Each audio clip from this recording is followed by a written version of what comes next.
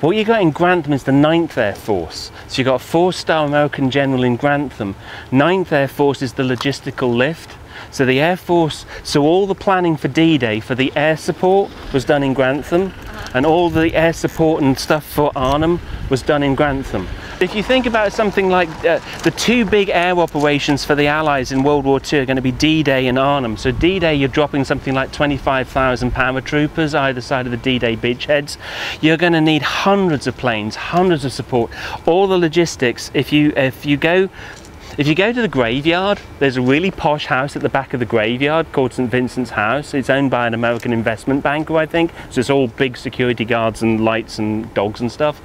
But that house used to be the headquarters of the 9th Air Force, and they did all the heavy lift. So all these guys, plus the 101st, plus the 82nd Airborne, all the planning was done in Harlaxton. In Grantham. So and all around here is massive air bases. It's still air bases from World War II that are still active. What we have then is the insignia of the 1st Airborne Division. It's got the classic British Airborne Forces, which is 2 wings and a parachute. This is what if you ever see anybody in uniform in the UK and they've got 2 blue wings and a parachute, they're airborne trained or airborne forces. But the division itself has Pegasus, which is the winged horse with, in this case, a very different design with a warrior on the top with a great big spear. This it's not in great nick, but it's 70 years old. It was built by the guys who actually came back from Arnhem, of which there were not too many, made out of concrete, and they just done it by hand and then painted it in the colours. British Airborne Forces, interestingly, have recently decided to go back to using this insignia, so it's going to become an active insignia again. So, 1st Airborne Division, their memorial. This is where we have on the 11th of November. 11th of November every year is Armistice Day in the UK. It's the day the war ended in the First World War, 11 AM, 11th of November. That's when it stopped. So every year since the First World War ended in 1918, you have a memorial service on November the 11th at 11 AM. And what we do now is we have members of the Parachute Regiment, because there isn't a division anymore, but they come back and they line up here and they do their insignia and drop the flags and everything and put poppy wreaths on this in November. So if you were ever to come back, so this is why you got the crosses here. This is where people just put little memorials to family members who were in airborne forces, and it's starting to become a bit of a focal point for airborne forces in the UK, because there isn't anything like this at all anywhere else in the country. So it's quite a unique feature. So you've got the 1st Airborne here, 1944, planning to go to D-Day. They're not used at D-Day, but will be used at Arnhem. If you've got active service personnel around the place, you have machine guns, which you need to be very careful with.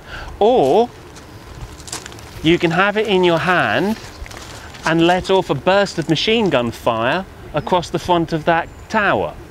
So if you look carefully, you've got big chunks of the brickwork there by the window, there on the corner over that window, and going up, almost like someone's got a machine gun and they've got it in, they haven't got the safety on, and it's just gone in their hands like this, and they're the bullet holes that flow all the way up that tower.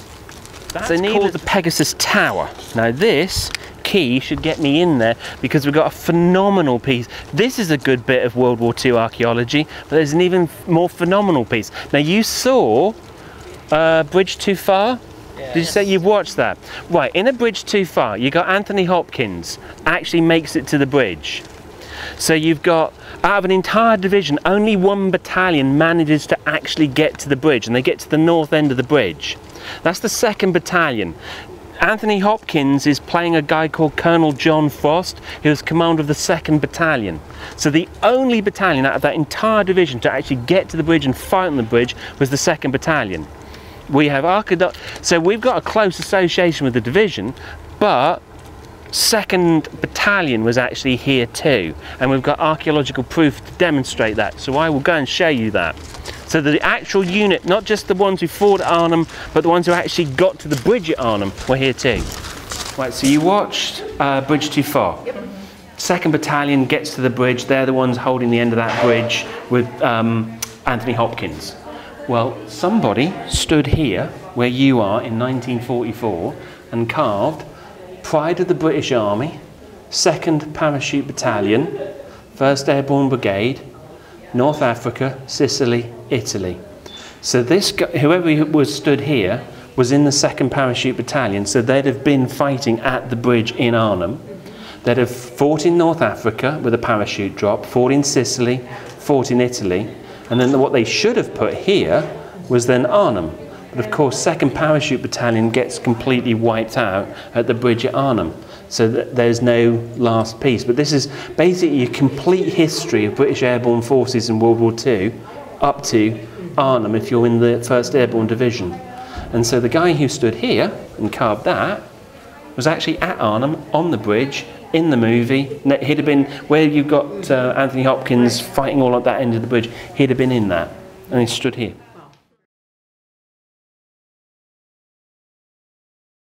They're certainly here in June because there's that photo of them down by the walled garden being inspected by George VI. So they're certainly here in June, so you'd probably put them springtime getting here because they've just finished in Italy. They're going to come in here, get set up. So they're going to be based at this house, they're going to be over at Belvoir Castle, all the main houses, because you've got 10,000 guys you've got to find accommodation for. So these are ideal. So they're certainly here from the early spring. They're high alert, ready to go, 6th June, ready to go in as reserve if needed be. Not, so they go down a bit. And then so they're going to be here early spring to about November. And then what's left after what they can pull out from Arnhem and get back, because they're on the other side. They've landed on the other side of the Rhine. That's the problem. If you're at Nijmegen, yeah, take your time. If you're at Nijmegen and Eindhoven, you're in Holland, so the Americans and British can get to you.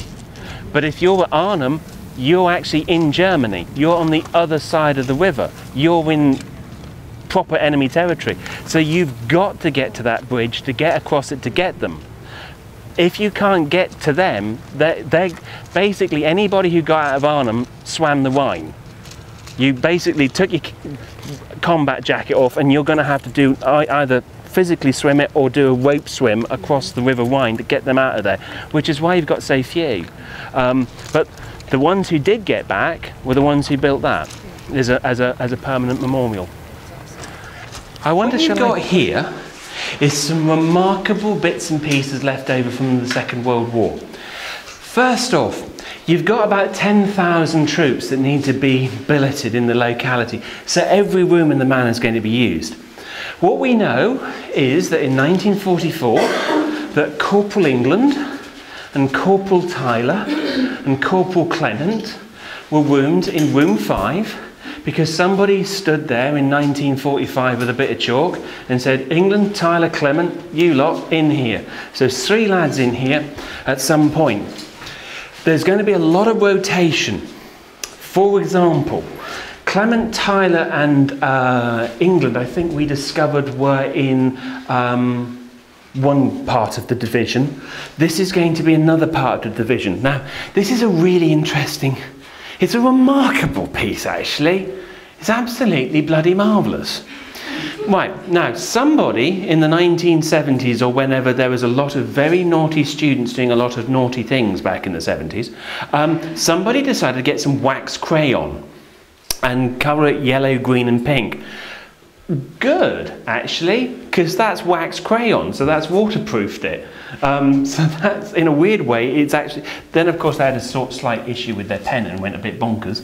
But, brilliant. Now, what you've got here, then, is... So we know it's airborne because it's 2 wings either side of a parachute. We also know that the airborne forces were volunteers. You didn't get drafted into airborne, you volunteered for airborne.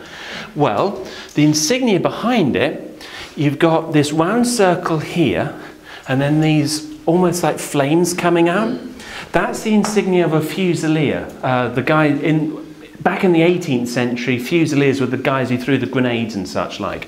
So that's an 18th century grenade. Think a small cannonball on fire. So whoever this guy was originally in the Fusiliers, who then transfers to airborne forces. The unit that he transfers to is F WWII. What that stands for is Forward Observation Unit Royal Artillery. Again, like Killick, they're going to go in first. When the planes come in, they go first. If you think about an airborne force, it's going to go light. You're going to have relatively light equipment because everything you fight with has to be flown in. So you're not going to fly in with tanks. You're not going to fly in with the big heavy stuff because you just can't get them in a plane. It's going to be light equipment. Well, if you walk up against something like a German tank, you need some heavy punch from somewhere. That's what their job's to do. Their job is to sit here on the front line, and if German tanks come in, radio back 10-15 miles to the heavy artillery and say, I want you to drop X amounts of shells on that point directly over there, and they're the guys that give you that additional support to stop you getting overrun by German tanks. So if you're the Germans, you definitely want to kill these guys, because without them, the infantry's got no heavy support. So they go in first, coming in on a wing. So we know they were here in 1944. Where it gets, and we also know this guy. Again, wings, parachute, FOU, Forward Observation Unit. So we know somebody from the FOU unit was in here too, alongside those guys. But where it gets really interesting, if you're into military iconography and heraldry, that one, that's odd. That is your airborne insignia, 2 wings and a parachute. You see it here, you see it here, and you see it on the monument. That is different. That's 2 wings, but the parachute is on a shield, and the shield is topped with a crown. The later insignia has simplified it, lose the crown, lose the shield, and just have the 2 wings and the parachute. This is a lot earlier. That's from about 1942. So the question is, did the association of Harlaxton with airborne forces start in 1944, or did it start back in 1942, which is when airborne forces were actually built? The biggest German airborne attack of World War II was the invasion of Crete, and they put all their airborne forces on that island in the Eastern Mediterranean. Churchill turns around and says, we want to be able to do that too. So 1942 is why you get airborne forces. That's why the insignia on that wall starts North Africa, because that's where they start building airborne troops. Well, this is a 1942 insignia, and this is L.H. Hopkins Wood, number 34 weight. Can't work out what that says, but he's date-lined it 27th January 1942. So there was someone from airborne forces right at the start of the formation of airborne forces in the British Army in 42. That's 44, that's 42. And that is a mystery, because it suggests that this was for a long time, well before D-Day, well before Arnhem. There was something going on here with that air base at the back, nicely tucked away out of sight, small air base, not one of the major ones, not something very obvious, with airborne forces coming through here. So if you want to sort of extend it a little bit, I do wonder whether that would be the perfect air base with someone with airborne training to be parachuted into Germany behind the lines if you were doing that kind of work up here. I don't know. But that is very odd next to that, because there's 2 years between that, and that's what we can't account for. What's he doing here in 42? 44, yeah, they're building up for Arnhem and D-Day. Who's he? What's he doing here? And that's where it gets interesting. And as I said, that's 40 minutes, and that's our Harlaxton story of World War II. That insignia, that graffiti, and that memorial. Good to be gone.